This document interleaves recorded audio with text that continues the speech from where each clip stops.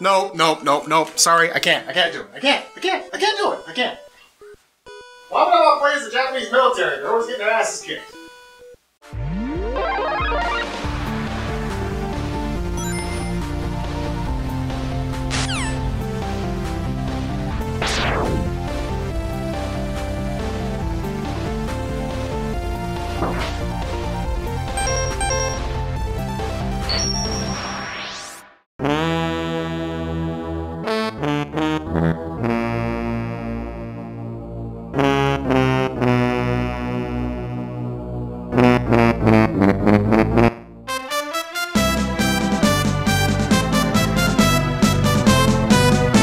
Hi there.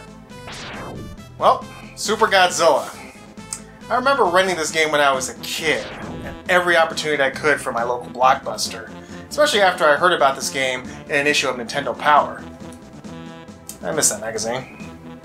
It was the best place for Nintendo gamers to get their information. You know, before the internet came around.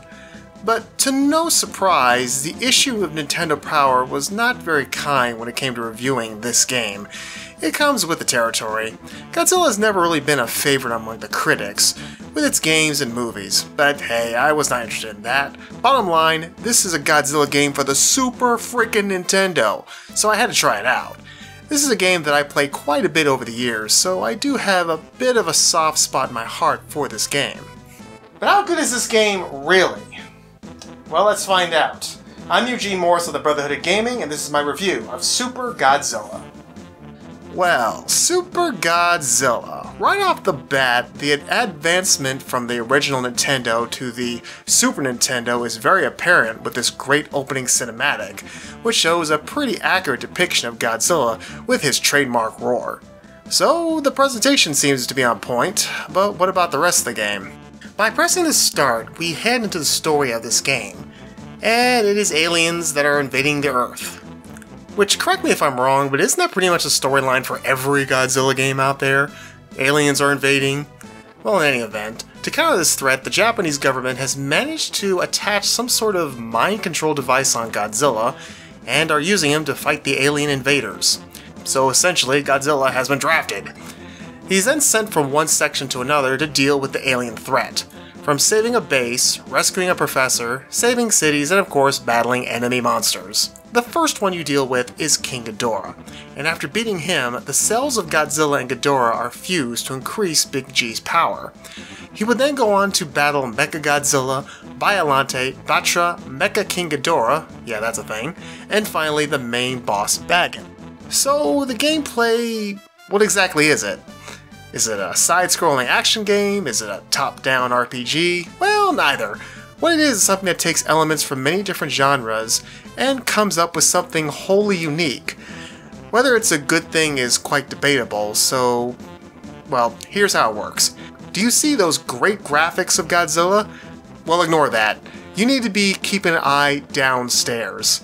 The blue dot is Godzilla, and he's always on the move. The player guides him around by using the D-pad. Now the area is divided from 4 to 8 spaces, and they are filled with obstructions, which are mostly buildings or mountains. Now you can try to burrow through them, but you will lose energy if you do, which is indicated by the blue swirly line. So the loss of energy is a way to persuade you from doing that, as it would make the game a little too easy. Your goal is to get Godzilla to the enemy before the time runs out. You will have to deal with tanks, minefields, and rocket launchers along the way. Those again will chip away at your health. But there are also these spaces right here which will contain health replenishers and items that you can use in battle, like energy capsules, defense, and spirit razors. Yeah, the spirit. So, when you engage the monster foes in battle, here is where we see the most interesting part about this game. Now, the best I can describe it is that it's some kind of role-playing random chance battle. Godzilla has 2 moves at first, a block for incoming attacks and a punch. Now how it works is you have to get in close. This will raise your fighting spirit, which is indicated here. So you connect with a punch and then pull back as far as you can. When you do, the action box will start randomly running through a variety of attacks that you can choose from, like a tackle, a tail whip, an atomic blast, or a hyper atomic blast. The game then goes into a flash cutscene, complete with anime lines showing the result. With every attack that connects, the health of the monster will drop, which is shown by the numbers at the bottom right hand corner. Really hearkening to many RPGs. Now, the first match with Ghidorah is pretty easy, but the other monsters have defenses against certain attacks. For example, Mecha-Godzilla's shield can deflect the atomic blast. Because of Biolante's size, body strikes are useless, and Batra's flying ability makes him immune to all attack except the hyper atomic blast. And you have to deal with two. This makes Batra the most annoying one to fight. Another foe you're going to have to deal with is the occasional UFOs, which pop up from time to time. They're just there to extend the gameplay, that's all. These things go down by a punch, a blast, and that's it. These things will pop up from time to time unless you take out the mother UFO, which is another time guzzler. Just wait until it's in range and punch, blast, and boom, there you go. For as long as I played this game, I honestly am not too sure how this really works. I know that I have to get in close and punch, but I honestly feel like I'm barely in control. So much of the fighting just comes down to pure random chance.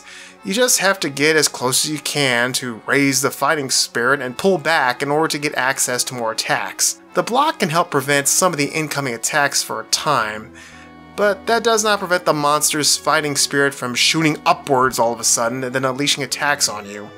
It really does feel like fighting is secondary, and most of the focus are on the cutscenes.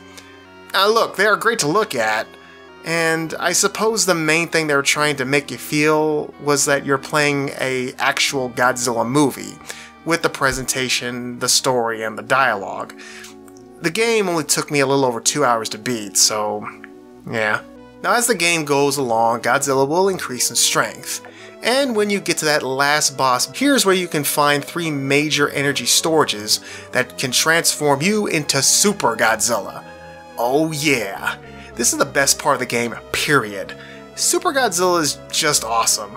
I've always loved his design. In fact, I was hoping that the '98 Godzilla movie would use something like this.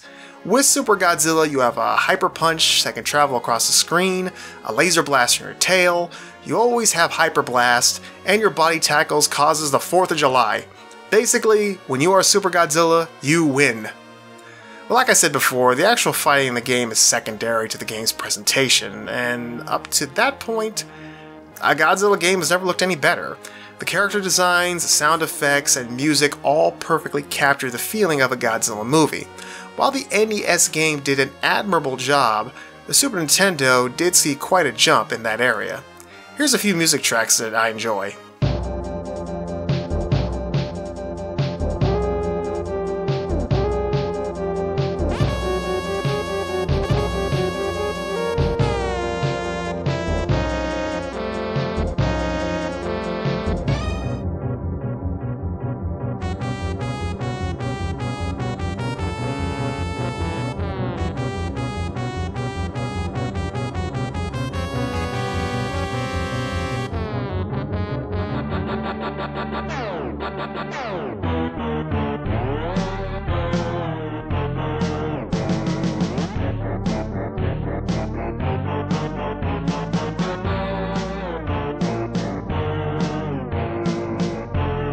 So here's the question. Is Super Godzilla a good game? Bit hard to say, in my opinion. I have played it a great deal in the past, mainly because I did not have access to the far superior Godzilla Kaiju Daikasen, which should have come over here to the States, by the way. I'm still PO'd about that. I can at the very least say that Super Godzilla is an interesting experiment. It's a very different type of game, and I do respect that. For the longest time, Godzilla games were usually regulated to 3D fighters. Now, don't get me wrong, I'm not knocking those. I have quite a few of them, and I really enjoy them. But in the end, Super Godzilla's style is not going to appeal to everyone. I guess you have to be in the right mood to play this one. That's really the best I can say about it. It's different and unique. That's all I can really say. The game had a goal, and it achieved its goal, but I'm not sure if that was the right way to go. They wanted to make a more cinematic experience, and for that much it does work. Whether that works for you or not, I guess just based on your own point of view. Well, there you have it. There's my review of Super Godzilla for the Super Nintendo. It definitely was a very interesting beast. So, thank you very much for joining me on this little trip down memory lane. So, I'm all ready for the new movie, that's for sure. Make sure to follow me on Twitter as I'm doing a sort of review series. I'm kind of marathoning all the Godzilla movies, giving you my quick thoughts, so you can check that out on my Twitter account. Anyway, thank you so much for joining me. Make sure to like, comment, and subscribe, and we will see you next time on the next review from the Brotherhood of Gaming. I'm Eugene Morris. Until then, take care. Hey there everyone, did you like this video? If you did, why not give us a thumbs up and maybe leave a comment and watch some more of our stuff. Also, if you really want to keep up with the Brotherhood of Gaming, such as myself, William Morris, or Eugene, you should really follow us on our Twitters, links provided below, so you can see what's coming up in the future. And since, you know, we have to play these games sometimes and record them, why not join us on our Twitch page where you can hang out with all of us as we do so and chit-chat about the games that we love so much. Lastly, if you want to help keep our dreams alive, you can support us in any number of ways, either by continuing to view our videos, like them, share them with all your friends and family and your peeps and your girlfriends, or you can also join our small Patreon and throw all your spare cash away. We'll even give you a shout out. Once again, thank you all and have a wonderful day.